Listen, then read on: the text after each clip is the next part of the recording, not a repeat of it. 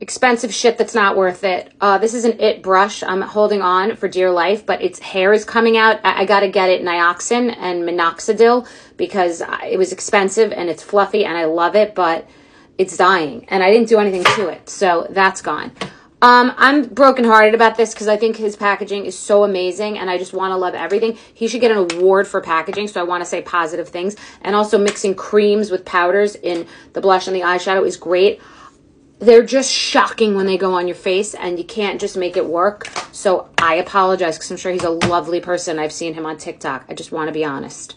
This is going to have a disclaimer. This is Pat McGrath Labs. The packaging is superb.